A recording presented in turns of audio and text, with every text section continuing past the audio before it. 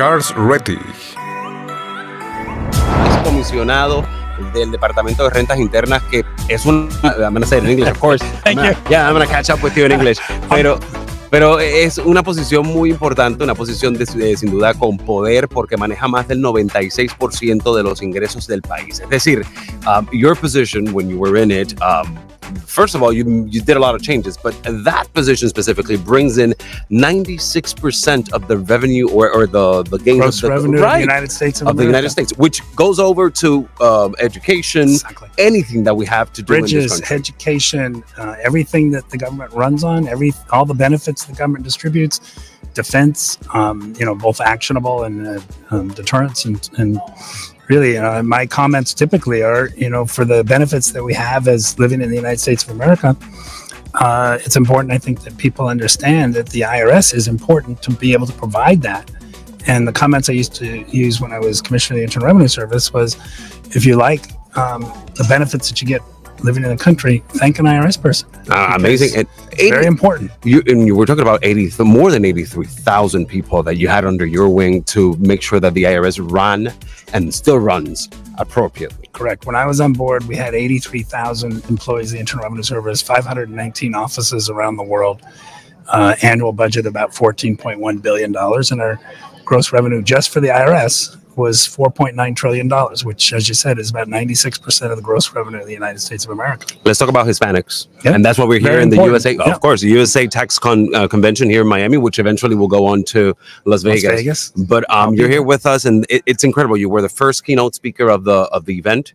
And that makes it very important, not only because you have the knowledge from behind the scenes and being on that desk and manning that office, but what did you give the audience today? What were those points or those elements that were absolutely necessary for them to take with them today, those tax preparers? I'm born and raised in Los Angeles. The Hispanic community not only in Los Angeles, but the Hispanic community in the United States of America is critical to the operations of the United States of America. So tax preparers, people involved in tax, are an important part of tax administration, helping us get it right, helping us get the word out to people that it's not a IRS versus somebody, that we're all in it together. And particularly for the folks here today, it's important for me that they know that they're part of tax administration, that they have a voice and they have a strong voice. And I want to encourage people to step up and use their voice. And if they feel uncomfortable doing it directly, reach out to either others who are here or reach out to me, because the government, and specifically the Internal Revenue Service, relies on people of every community, and certainly the Hispanic community, to get it right. That's important. And we're an important part of the community here in the U.S. The Hispanic community, certainly, it's a strong working community, and definitely it's a pillar of our country as well. Hispanic community built this country. There's no other way to say it. And I have to tell you, coming from Los Angeles, something that I'm very proud about was when I got on board at the Internal Revenue Service, the income tax return, the Form 1040, was only in English. And I got on board in 2018. The 2019 tax year form that's filed in 2020, we did in Spanish. That should tell everybody not only how I feel about the Hispanic community and languages and support and services, but every employee at the IRS. Number one community that we went after in order to help get it right was a Hispanic community, and we launched in Spanish. And not only in Spanish, I mean, you have 8 languages already installed on the platform, which people can go on and check out their taxes, I guess, or do whatever transactions they need to do. Back to the U.S. Tax Convention, will you say that give me 3 elements, 3 factors that they did take with them today from you that they will be able to implement in their preparation of taxes coming up this 2025, which will be an interesting year because we're on an election year. So things may or may not change towards January or after January, once the new president or the manding president right now takes back office. What would they take with them? What are things that they need to make sure they implement or they stay on top of? In an election year, it's very difficult for Congress to enact legislation, particularly it's going to be impactful, but that doesn't mean it doesn't happen. It could happen. So tax preparers have to constantly be ready, and you have to have a knowledge, you have to have experience, you have to care, but you've got to be ready that the game plan may shift. And so one of the points there is pay attention, come to conferences, come to things, look at things that are written, that people are writing about where it's headed, and be prepared.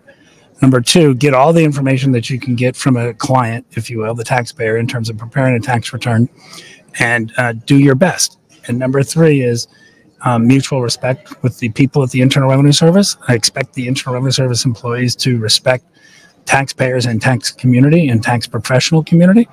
And I asked for the tax professionals to give some respect to the Internal Revenue Service employees that they might be interacting with. It's a tough job. We ask a lot of the people at the government, specifically the Internal Revenue Service. And I like to look at it as we're all in this business together, if you will, the tax professional and the person at the IRS, to try to get to the right answer as quickly as possible. The government is only entitled to the proper amount of tax due. It takes education and experience on the outside. And then another point I made to the folks here, what's critical for the tax convention is meet people.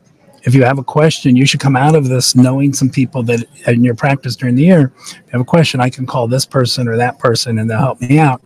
And then my other ask is, if somebody asks you for help, help them. Professionals help professionals. Absolutely. That's what we're here for. Hey, we have, you guys are our community, and we depend on you towards the end of the year, actually throughout the entire year, to prepare, especially if it's a corporation that we're working, you know, or we have to prepare those taxes and have them ready through the year. Now, I'm gonna walk away from taxes and from money, and I'm gonna talk about food, Latino food. I mean, this is a conference that that addresses the Latino and the Hispanic community here in the U.S. What's your favorite food? You live in LA, no? So I live born and raised in Los Angeles. I went to school in New York, but other than that, I've lived in Los Angeles my whole life. I get to Washington, D.C., and I eat what I will say is Mexican food, a variation of Mexican food, 3 or 4 times a week in Los Angeles. I get to D.C., there is no Mexican food. There's a very close friend, is a judge with the United States Tax Court. He's from Texas. He's Hispanic, first Hispanic person to be nominated by U.S. President to be judge of the United States Tax Court. It's Judge Juan Vasquez. So my wife and I are having dinner with Judge Vasquez and his wife.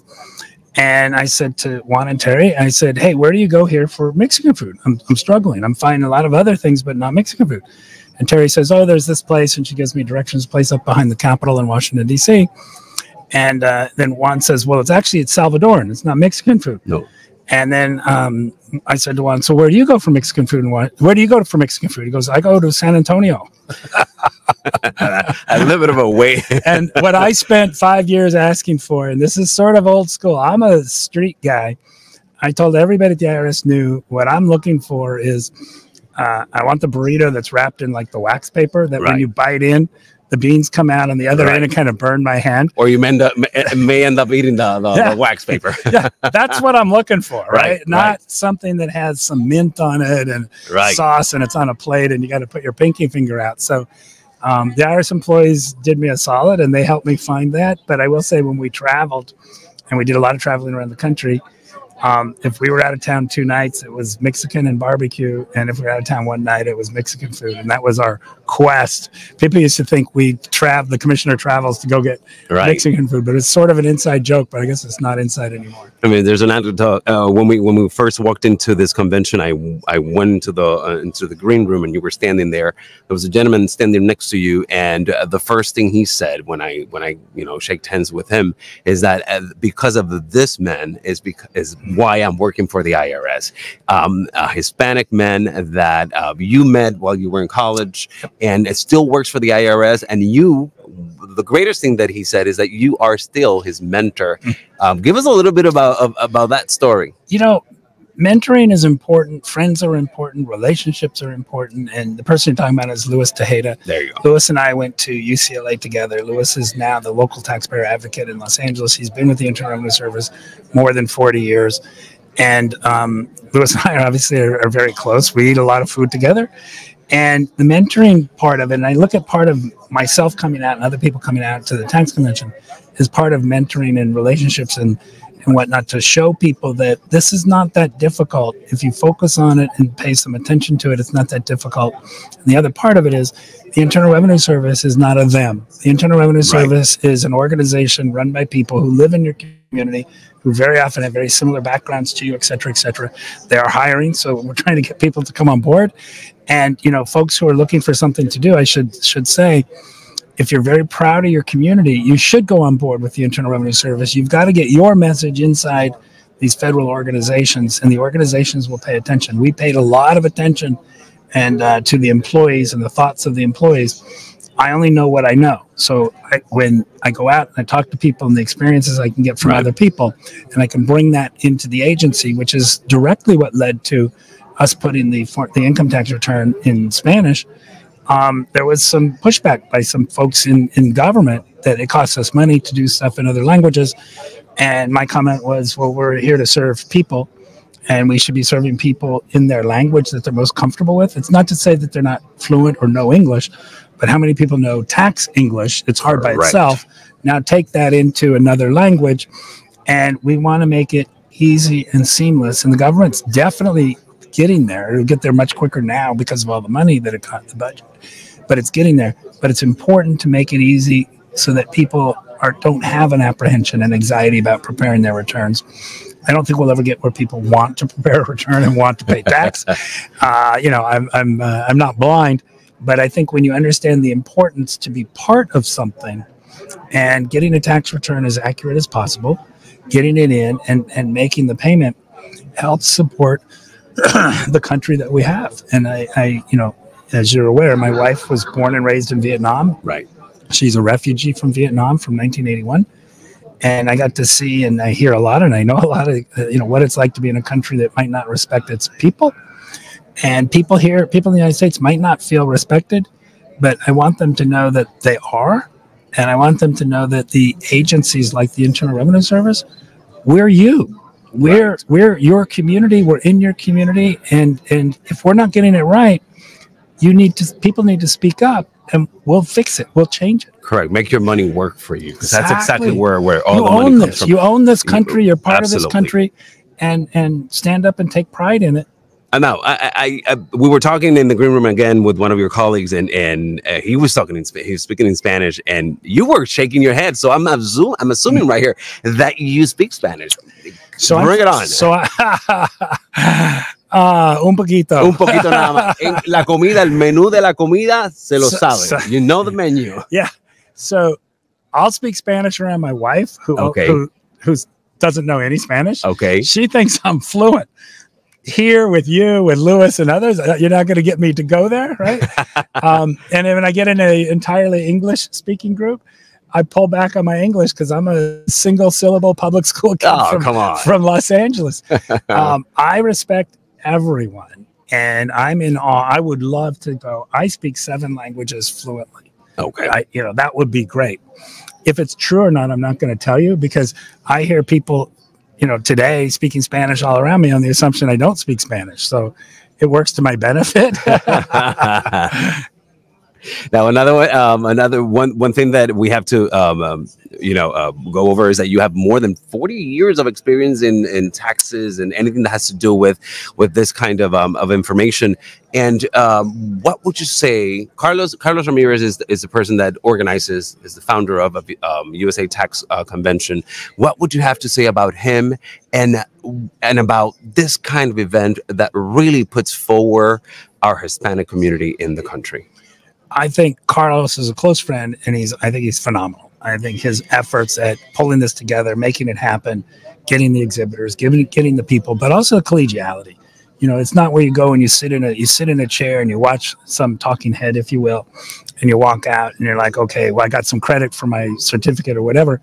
You come here and you feel part of it. And when you feel part of something, it's easier to learn and absorb. And that's, I think, some of the magic that's going on here. Obviously, the sort of Spanish and Hispanic and all that, I think helps pull people together. And I hope that people come here and go out with a higher respect for who they are, right, among themselves, and stand up tall and say, hey, I'm a very significant part of what we're all trying to do here. I think that, I'm from Los Angeles, so if I had the Hispanic community and I are very, very close from a lot of different perspectives. I think that communities need to know that they can have a voice, and they need to take that voice, and they need to get out there and make themselves known. And if I have a different thought process, other people need to know my thought process. So that's number one, stand up for the community. Number two, sit and listen and watch other communities Right. Pick a community, whether it's, I'll say Vietnamese, Russian, Korean, Ethiopian, and understand that they have things in their community that are important to them. Have the patience and respect to hear them out. And there are times where we can actually blend these communities. We can go with the Hispanic community, we go with the Vietnamese community, go with the Ethiopian community, go in the door and tell the government, this is what you need to do, right? So first, speak for yourself. That's critical, because if you don't speak for yourself, nobody else is going to do it. Number two, when you go through that door, go through that door proudly, no matter who you're talking to, no matter what their background is, and no matter what amount of time they may think they have or don't have. You claim that ground and you make your points. If you walk out of there thinking they didn't listen, you're wrong. They heard you. They might not have reacted there, but they go back and take it back. And even if it's baby steps, you're changing them to come to where you are. Absolutely. Well, this is the former 49th Commissioner of the IRS, Charles Rettig. It was a pleasure to talk to you, a pleasure to present you on stage, and hopefully you'll be in the next USA Tax I'll be there in Las Vegas. Which will be in Las Vegas. So, They will be waiting for you guys. There's a lot of information you need to get from this guy. He's amazing. Not only he knows what he's doing, but he can also teach you a good way to do it and the right way to do it, I would say. We're in it together. Amazing. Well, 2024 was a great year, and hopefully 2025 for USA TaxCon will be an amazing year as well. Thanks for being here, former Commissioner. Thank you very much. A pleasure to have you. Appreciate your time. Thanks. No problem. USA Tax Convention, conectando a los mejores en el mundo de los impuestos.